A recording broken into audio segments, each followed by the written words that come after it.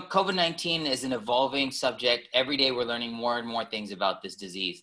The good thing is that there is hope on the horizon, vaccines, testing, things are becoming much more prevalent, right? But until we get a lot more data, until we get a lot of a decreased incidence in new cases, we have to be careful. So number one thing you've heard from everywhere is social distancing, right? What is social distancing? Social distancing just means stay away from people as much as possible. Theoretically, these droplets, viral droplets can spread up to 6 feet or even more. So they say stay at least 6 feet away from other people when you're out and about. Wear a mask. The typical masks that you can even make online nowadays, you can look on YouTube and Google, they show you how to make home masks. Make them. The key with that is it keeps the disease, if you have it, if you have a viral load, it keeps it with you. It stops spreading it to others.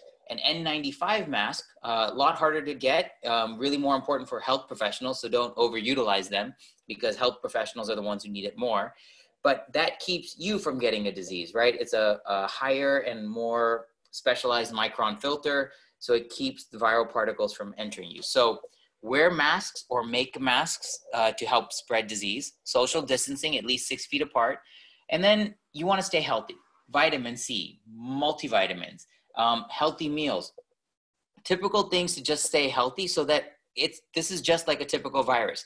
Healthier people are less likely to get severe symptoms. You may get the virus, but if you are healthy, living a good lifestyle, getting sleep, staying well hydrated, you're less likely to have actual symptoms that lead you to a hospital visit.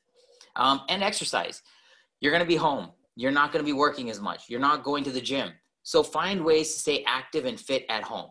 You can YouTube videos, you can play with your kids. Just again, stay away from other people. If you're going out on the trails, you're biking, you're hiking, you want to make sure that you're staying away or as far away from other people as you can to limit the spread of the disease. So these are just typical things that can help you stay safe for the next few weeks.